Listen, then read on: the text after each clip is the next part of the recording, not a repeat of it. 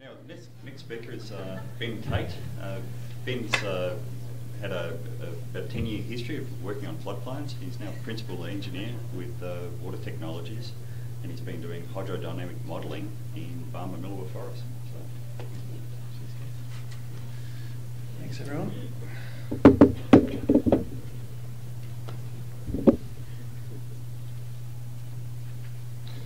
Okie dokie. So as Keith said, my name's Ben Tate, and I'm going to quickly sort of talk to you about the hydrodynamic modelling that we've done on Barmah over a number of years now. Not focused so much on, the technical jargon and the background behind the modelling, but I guess the key point that I wanted to get across is what we can do with the model and how it might be useful for a lot of you guys in the room. So, why do we go about putting effort into creating these models? Why don't we just go out and have a look at it on the ground? Well, I guess there's a few things to consider there. So I guess we've got very limited resources in terms of money and water as well. And also, if we make some sort of change in a sensitive environment like Barmah, Goulburn and so on, the environmental consequences can be very high. So we really want to put a lot of effort into understanding what might happen before we actually go and do something. Another key point there, I guess there are a lot of studies that have used things like satellite images and things to get a snapshot of what's happened in the past. And that's great for, I guess, understanding what happened in the past. But I guess that doesn't lead you to sort of play what if scenarios. So, what if we put a regulator in here, or what if we change the flow distribution through the different regulators along the Murray and so on. Whereas the modelling allows you to sort of play around with those sort of scenarios. So, I guess I could talk about all the complicated physical numerical equations and things that go into the models, but what it all boils down to is the model is basically a tool for water managers to assist water managers make the best decisions. And there's a whole lot of things that you can get out of the models in terms of spatial and temporal distributions of flood extents and depths and velocities and flows and all sorts of things. So it's a very strong, powerful sort of tool for water managers.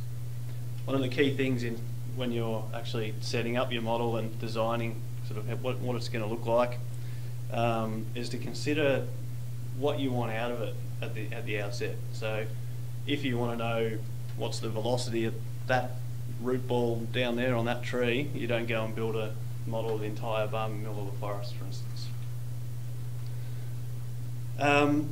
So I guess the key thing that you need to do some of this modelling, you need a really good topographic data set, particularly if you want to do sort of 2D modelling, which I'll show some images of later. The key data set is LiDAR data, and with the evolution of that over the last sort of 10 years or so, and I guess the cost of that coming down, we've now got a really wide coverage of LiDAR across the whole state, which has really led to us being able to do some quite good modelling on floodplains and wetlands. So, as I said before, lots of things that you can get out of these models. So, all sorts of different things there that we're able to sort of interrogate for Barmah. And I guess the scale of the model that we developed for Barmah had the upstream boundary was at Tate, and downstream boundaries at sort of Barmah and Deniliquin. So covered a huge area, which presented some challenges just being, such a big scale.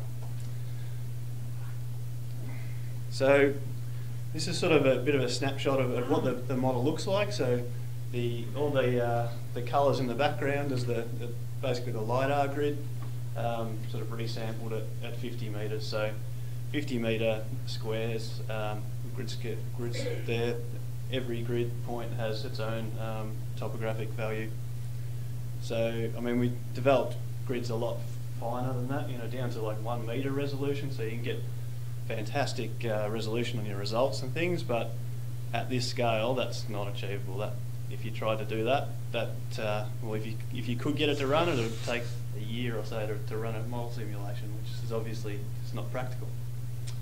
The black lines there are the river and some of the major creeks, and all of the regulators. They're modelled in a little bit more detail in a one-dimensional model, which is sort of linked to the two-dimensional model, so it allows you to model some of those smaller linear features like the rivers and the waterways in a bit more detail.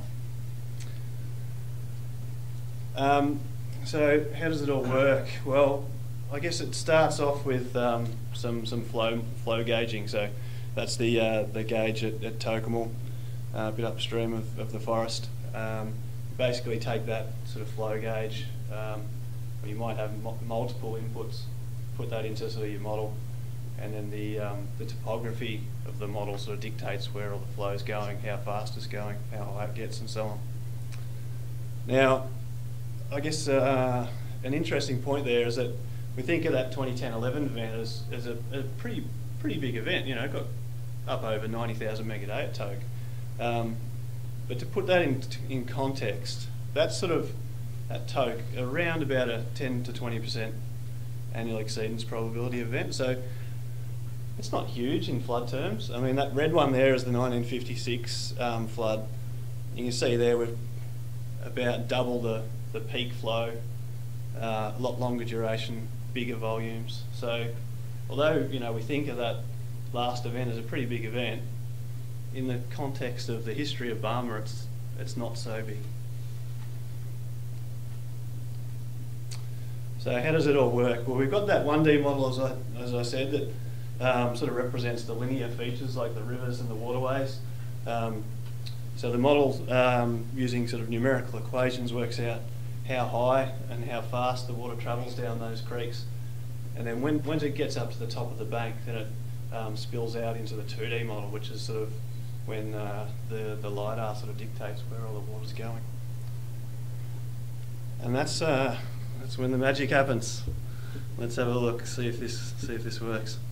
So we're looking upstream, looking downstream there, so you can see the Murray bending around, running off down to Barmah on that side, and heading up to Deniliquin on this side, on the Edward. So we're starting here from about 1st of September and running through to about, I think, the 1st of March 2012. So you can see the floodplain sort of wetting up and being inundated by that first peak that went through, draining. All the lakes are down in the top corner there, remaining full, but the rest of the forest sort of draining away slowly over the months.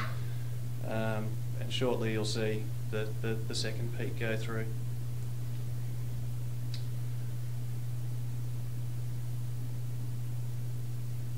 It's getting there.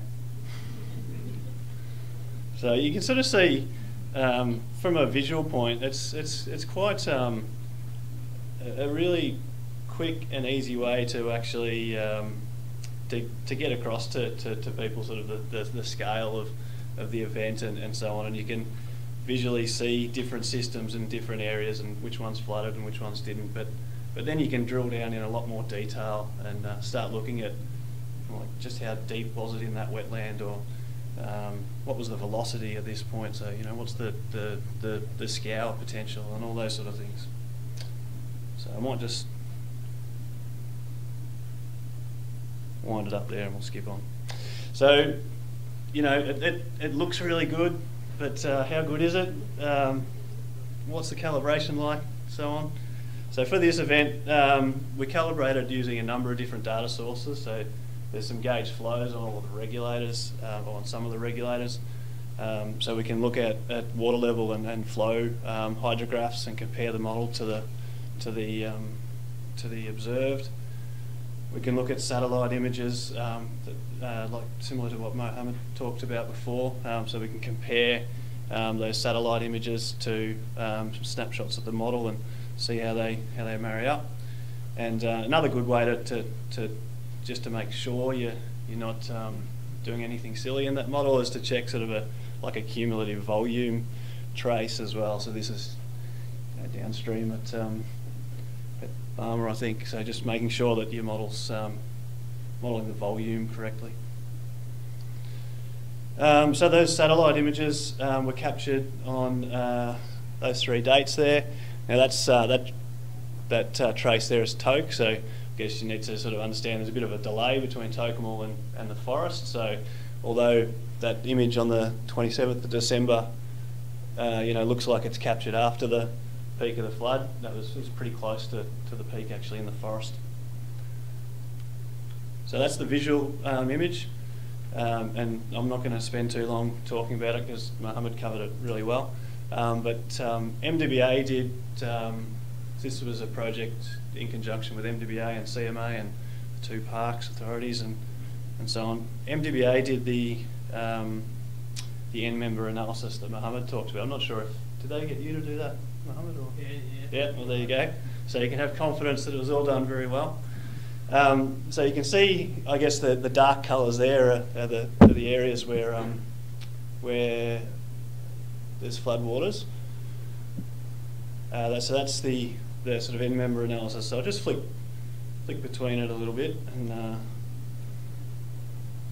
backwards. So you can sort of see there, those dark colours really correspond to the areas in the end member analysis that are coming up as flooding. So then if I now flick between that and our model results, you'll see that, so these are shaded by depth for our model results. You see it's quite a good correlation there. Second image later on in the event, 1st of March, you can see there it's a lot more sort of reddy colours, which are, I guess, the sort of the often the higher ground where vegetation's growing and things, grasses and so on. And in the end member analysis, you can see there's a lot more dry areas through the forest. So we compare that to the model results, and again, it's coming out quite good in the extent there. So what do you then do with all these model results after you've got something that looks pretty good and you're reasonably happy with how it's calibrated? Well, we've used it to look at a number of things. One of the interesting ones was looking at, I guess, the flow splits through the different regulators, and there's a stack of regulators through that Barmah reach. So understanding how much actually does go through each one and what's the split between New South Wales and Victoria, all those sort of things as well. And that's quite useful for making decisions around if I open up this regulator, how much water am I taking from the river, and water accounting is quite important these days. We also looked at sort of maps of extents for different flow rates, so particularly around the sort of small, the typical flow rates that you might be playing with for management, for instance. So what areas can get inundated for different flows, and we looked at different scenarios there with just Victorian regulators open, New South Wales regulators open, or a combination. Can then split it further into things like what vegetation categories are inundated and how much area is inundated in those different events. So you can start to sort of then target specific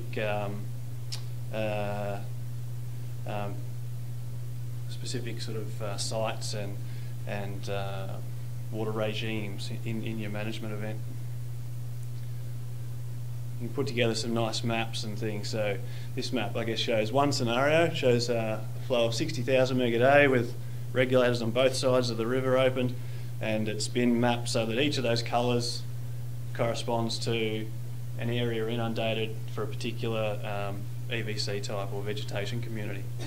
So you can start to sort of put together some quite detailed information that would assist you in sort of actually working out what you're going to get out of this flow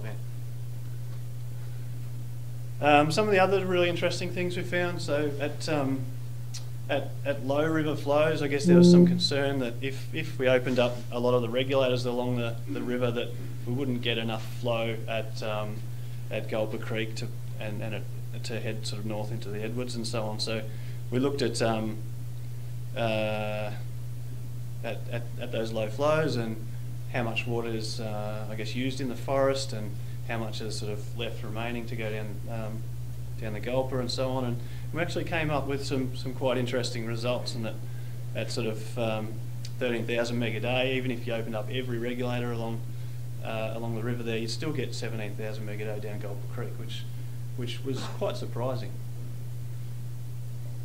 So yeah, so I think that gave us some scope there for future management to sort of have a bit of confidence that even at low flows in the Murray, we can still play a bit with some of the little regulators and get some water into wetlands without having too much impact on the river. So I guess now the thing that I really want to get across is that we can, those scenarios have been run, the results are sitting there. It's not a big deal to post-process them in any different way you can think of. You know, spatial extents in the GIS, depths and hydrographs at any point in the model, things like that. So, I mean, if this model's sitting there, it can be used.